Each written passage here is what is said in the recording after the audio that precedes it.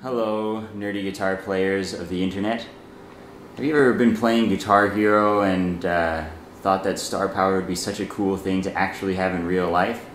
Well, I did. So I built a little device that would grant me star power. And here it is. I'll give you a little demo.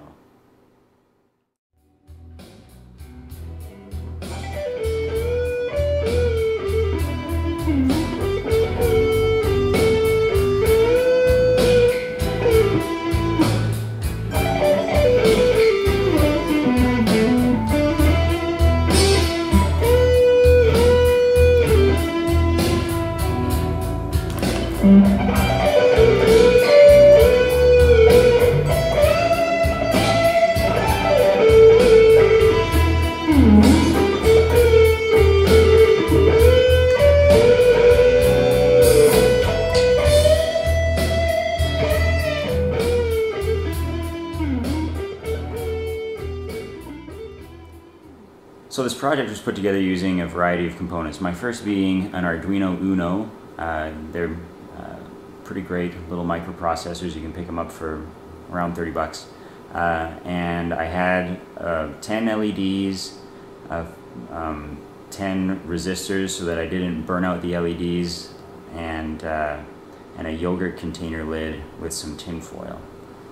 And the circuit is really simple. All it is from pins 2 to 11 are going into the positive side of the LEDs, and then off the negative side of the LEDs I have the resistors all going into a common ground. So that's the Arduino bit. The next part of this little project was actually just my cell phone. I have a piece of software on there called Touch OSC, but any OSC software will do the trick.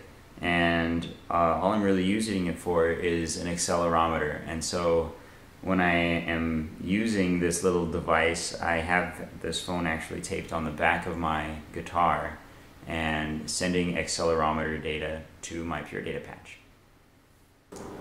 So here's a picture of that PureData patch that I was talking about.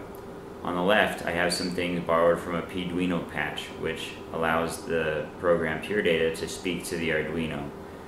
In the middle I have the bit that I wrote, and that consists of 3 major sections. One is a counter, so that it will detect transients and count them. The second part is to receive OSC data, and the third is so that is a timer, so that it can tell the patch when to operate and when to stop.